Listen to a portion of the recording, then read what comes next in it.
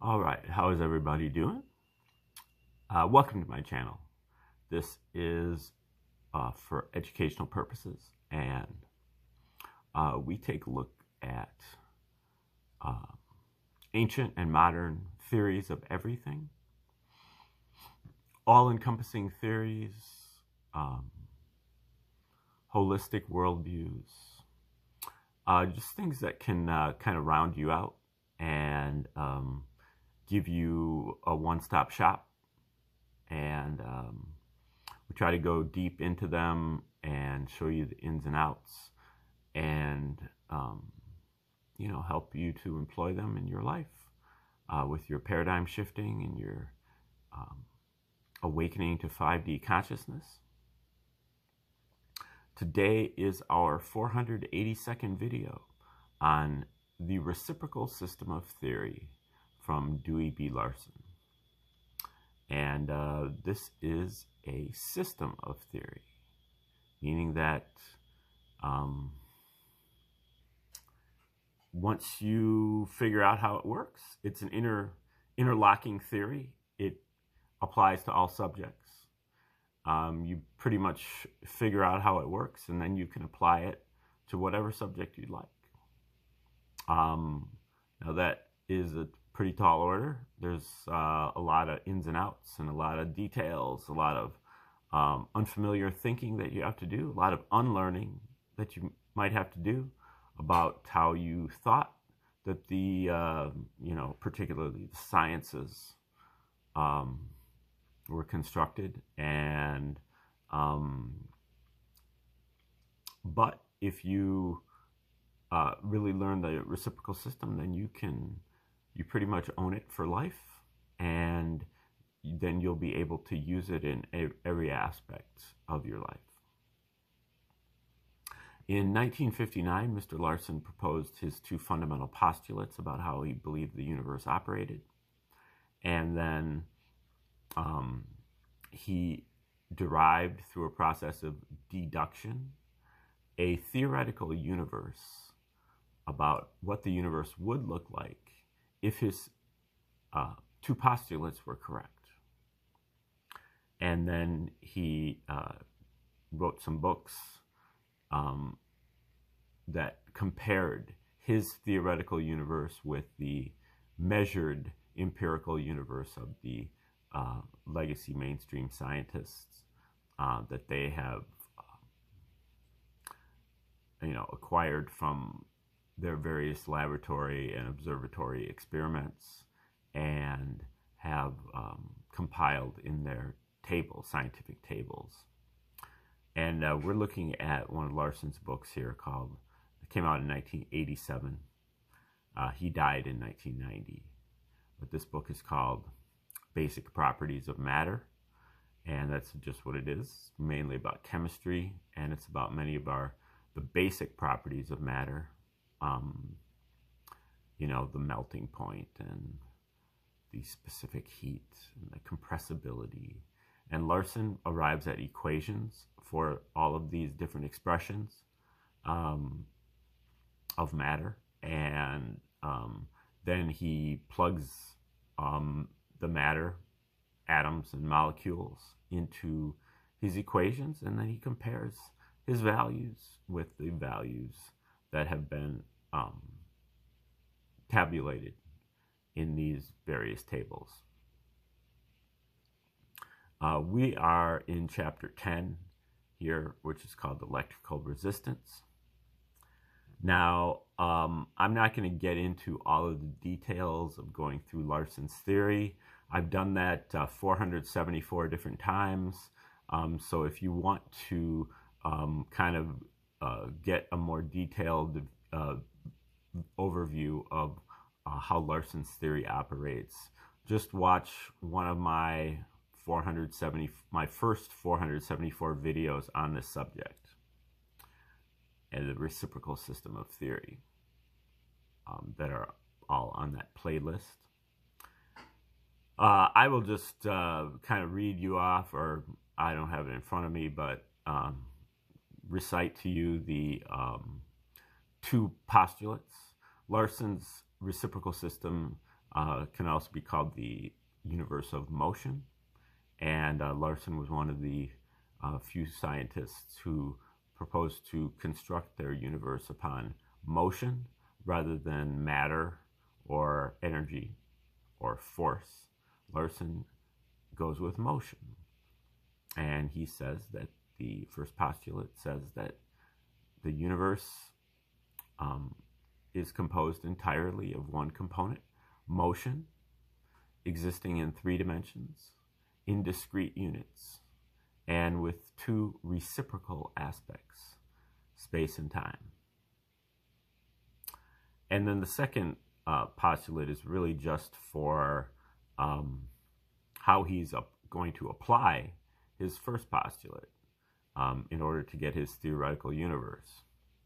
And that is that the universe conforms to the relations of ordinary commutative mathematics. Its primary magnitudes are absolute, and its geometry is Euclidean.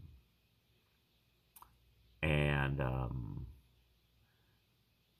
I don't necessarily agree with the content of that second postulate, but I don't really think it matters that much. I think that second postulate is just for, it basically is just saying, I'm using the accepted protocol of science. You know, I use math, I use geometry, I use logic, and that's what I'm using in order to arrive at my theoretical universe from my first postulate, which is that the universe is made out of motion, in particular a kind of motion called scalar motion, which is a motion that has a magnitude and has no specific direction, which you can envision using a balloon that you put dots on. And if you blow up the balloon, all the dots will be moving away from each other. And that is a motion that has no specific direction. Every dot is moving in every direction, outward, every outward direction. And Larson calls that the progression. That's in a universe of motion, this progression is always occurring. It's omnipresent and eternal. And so the progression is always occurring at all locations. And then that progression is the source of everything in Larson's universe. And manifestation really happens by reversing that progression and turning that outward movement of the balloon into an inward movement where all of the dots are moving toward each other. And that's analogous to gravitation. So turning and matter, turning gravitation, turning the progression into gravitation is a process of manifestation. And then, so that is the motion that the universe is constructed upon. And that motion is also the relationship between space and time. Space and time have no specific existence in and of themselves. They only exist together in motion. Motion is a relationship between space and time that sets up a reciprocal relationship between space and time. Motion is basically a fraction with space or time as the numerator and time or space as the denominator. But motion is not just speed, but it is really all, or speed or velocity would be the directional form of scalar speed. But then there is also all of the other scientific phenomena. They are all kinds of motion, and they all can be expressed in fractions of either time over space or space over time with exponents. It can be, time to the third power, space to the third power, what have you. And the universe is three-dimensional. 3 dimensions of space, 3 dimensions of time, 3 dimensions of motion. These are not all the same. And I would really just say it's really 3 because 3 is 3 plus 0. So, you're kind of really talking about 4 dimensions, but the fourth dimension is a 0 dimension. And so 3 plus 0 equals 3. So you have 3 dimensions. And then everything, space, time, and motion also only are come in discrete units. You have to have a full unit of space before you have space. You have to have a full unit of time before you have time. Okay, there's many other aspects and ramifications of all that, but that is for those first 474 videos. If you'd like to take a look at that, we're going to try to get into the text here of chapter 10 on electrical resistance.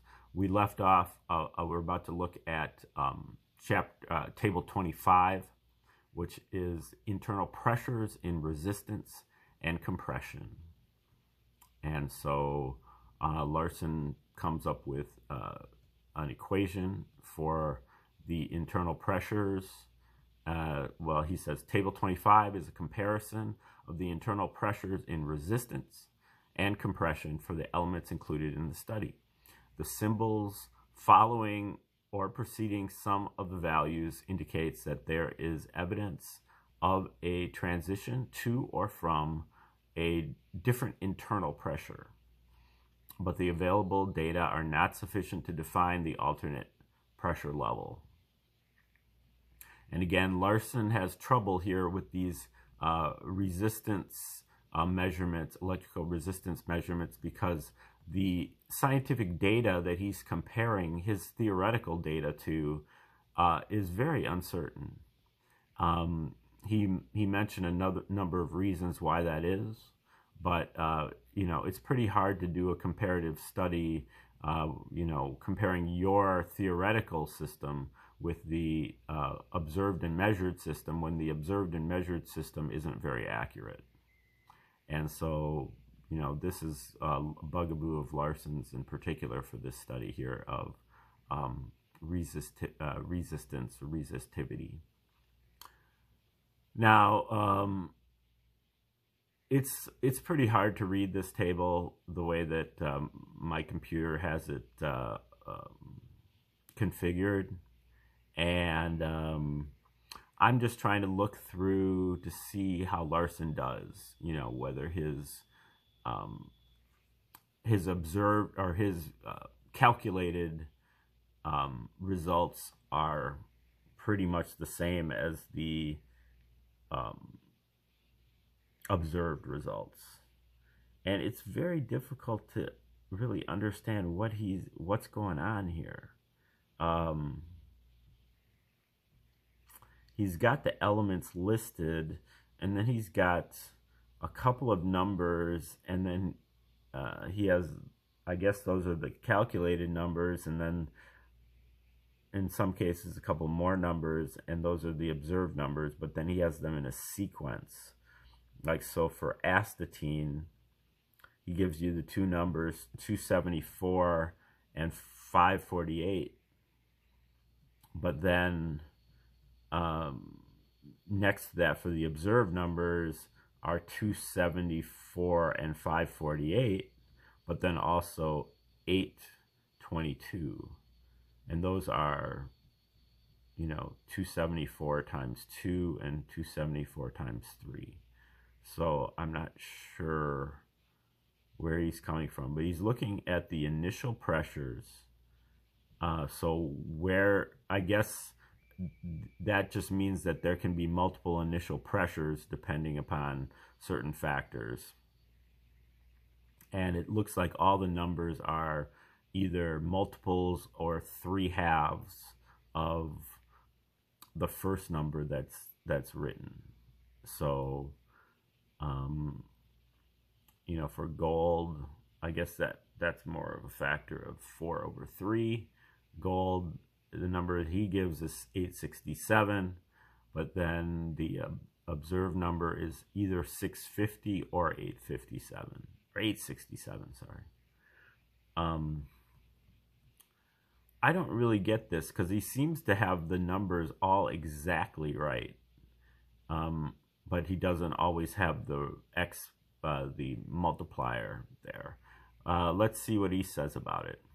The amount of difference between the two columns of the table should not be surprising. The atomic rotations that determine the AZY factors. Now, just keeping in mind that in Larson's system, the universe of motion, all of the atoms are combinations of motions. And every atom is really got three numbers, A, B, and C. The A number is a two-dimensional rotation. The B number is a secondary two-dimensional rotation. And the C number is a one-dimensional rotation in the opposite scalar direction, and that is optional. And those are the three numbers that Larson uses to make his calculations here. But he, for pressure purposes, and temperature, he uses AZY numbers, which are similar but not the same. And so these are the numbers that he's using to move from that outward motion of the balloon to the inward motion of the balloon. That's how you manifest, is taking that outward motion, which is the source, and first reversing the motion and then moving the motion inward. And so those are done through rotations, also vibration and rotation. Okay, so the atomic rotations that determine the AZY factors are the same in both cases, but the possible values of these factors have a substantial range of variation, and the influences that affect the values of these factors are not identical. In view of the participation of the electrons in the resistivity relations and the large impurity effects, neither of which enters into the volume relations, some difference in the pressures at which the transitions take place can be considered normal. There is, at present, no explanation for those cases in which the internal pressures indicated by the results of the compression and resistance measurements are widely divergent. But differences in the specimens can certainly be suspected.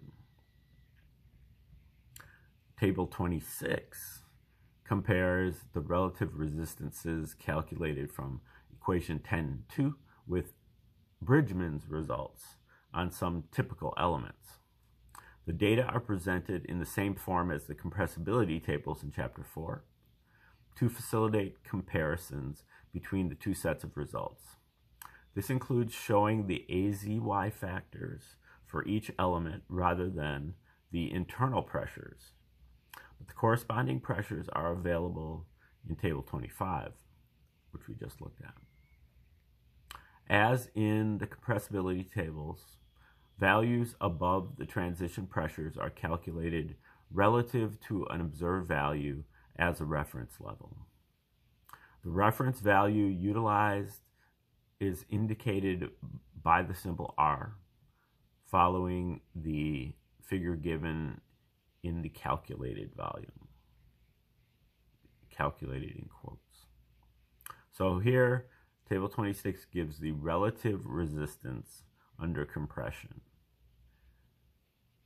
And I believe that he earlier said that the relative resistance isn't really the number he's looking for. He's looking for an expression that gives you the relative resistance is, I believe, the resistance that occurs at a specific temperature.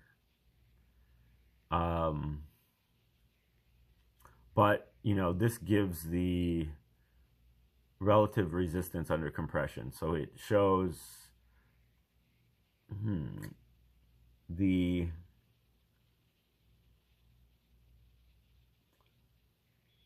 so instead of temperature, it's under a specific amount of pressure. But the numbers are all written up the same way they were in Chapter 4, where it gives, like the maximum volume is 1.000, and then as the compression goes up, the number goes down, because that's the volume. the 1.00 is the volume. And, you know, when you put on a certain amount of pressure, that starts to decrease that volume. But I don't really see any type of indication of resistance here. So, or relative resistance. Let's see what he has to say about this table. In those cases where the correct assignment of AZY factors and internal pressures above the transition point is not definitely indicated by the corresponding compressibility values, the selections from among the possible values are necessarily based on the empirical measurements, and they are therefore subject to some degree of uncertainty. Agreement between the experimental and the semi-theoretical values in this resistance range therefore validates only the exponential relation in equation 10-2 and does not necessarily confirm the specific values that have been calculated. The theoretical results below the transition points, on the other hand, are quite firm, particularly where the indicated internal pressures are supported by the results of the compressibility measurements. On this basis, the extent of agreement between theory and observation in the values applicable to those elements that maintain the same internal pressures through the full 100,000 kilogram per square centimeter pressure range of Bridgman's measurements is an indication of the experimental accuracy. The accuracy thus indicated is consistent with the estimates made earlier on the basis of other criteria. Inasmuch as the difference in the form of the compressibility equation, PV squared equals K, pressure times the square of the volume equals a constant, and that of the pressure resistance equation, which is P squared R equals K, is a requirement of the general reciprocal relation between space and time.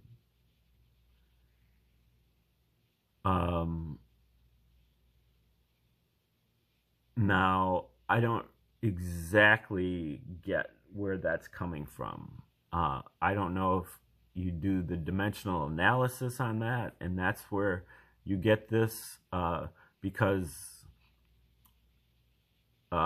this is basically substituting the volume for the resistance. That's the only, well, not the only difference in the equation. Now, pressure in the second equation is taken to the second power, whereas in the first equation it's only in the first power, whereas volume is in the second power in the first equation, and it is replaced by resistance in the second equation. Now, volume is s to the third power. Pressure is time over space to the fourth power. Resistance is time to the second power over space to the third power. So I don't quite get what he's saying here. The joint verification of these two equations is a significant addition to the mass of evidence confirming the validity of this reciprocal relation, the cornerstone of the quantitative expression of the theory of the universe of motion. So I hate to leave you hanging, but he's left me hanging. I don't quite, maybe to go back and look this over again, how this exactly is a reciprocal relation.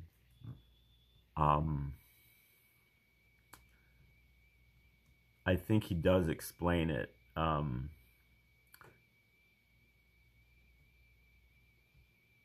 Because he goes through the theory, as in the compressibility equation, the symbol P in this expression refers to the total effective pressure. Yeah, okay. And I can understand the second power part because that's coming from the time region. Normally, Boyle's law is PV equals K, or PV equals E. Energy equals pressure times volume. K maybe comes in if you are just holding the temperature at a constant. And if you are in the time region, which is in the region inside a unit of space, then the volume can be taken to the second power. And that's what happens in the original form of Boyle's law, or that first equation, the PV, or now PV squared, equals K. But now we're going with resistance. And he says, because the movement of electrons are rotating units of space, moving through matter. You can use something like effervescence to kind of visualize that. Although the electrons are not three-dimensional. They're really, they are rotating units. So they are, flat. But think of the concept of effervescence where you have a bubble moving through a liquid, moving upward in a liquid. That is kind of analogous to the idea of a whole, or a unit of space moving through matter. And because the movement of electrons, or space, through matter is the inverse of the movement of matter through space, the interregional relations applicable to the effect of pressure on resistance are the inverse of those that apply to the change in volume under pressure. So that's where he's getting this inverse relationship from. The reciprocal relation is that the resistance, the relations applicable to the effect of pressure on resistance are the inverse of those that apply to the change in volume under pressure. So see right there, Larson says all of that in one sentence, and I would have really just wished that he would have expounded on that over a couple of pages and explained every step that he's going through there, because I can see that this is the key to understanding this, but I can't quite make the leap here from, and maybe you can, or can explain it to me. The movement of electrons through space, or electrons through matter, is the inverse of the movement of matter through space. I get that. And because of that, the interregional relations applicable to the effect of pressure on resistance are the inverse of those that apply to the change in volume under pressure. I just don't make that leap. I don't see that reasoning. Now, the next sentence says, we found in chapter 4 that the volume of a solid under compression conforms to the relations PV squared equals K, which is fine. That's in the time region. And volume of a solid under compression. Okay, so that is, so he's saying that there is an inverse of that with the resistance equation. And so he then, by reason of this, of the inverse nature of the electron movement, the corresponding equation for electrical resistance, therefore, is P squared R equals K. And, you know, I see that pressure is common in that equation, and the volume is being swapped out for the resistance. And that moves the pressure into the square, making it a square quantity. But I do not see, I'm just not making that leap from, because the movement of electrons through matter is the inverse of the movement of matter through space.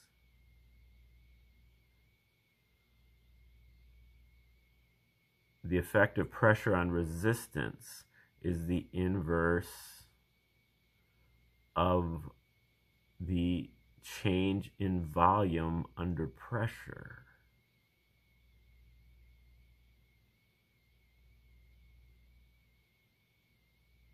Pressure has some kind of effect on resistance, and somehow that is analogous to the movements of electrons through space. I mean, electrons through matter, through time.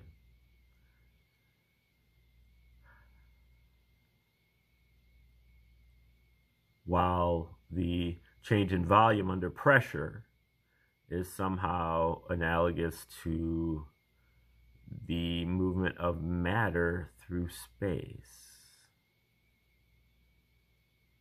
Okay, well, if anybody can figure that one out, please let me know. But I have to think about it. Maybe I'll put that into my meditation and mull it over, see what happens. But on the other hand, sometimes when you just keep reading and you just accept that you don't understand it, Larson will say something later on that will clear it up. So that's happened a lot, and we'll hope it happens this time. Thanks for tuning in today, and have a great day. We'll start with chapter 11 tomorrow, which is on thermoelectric properties.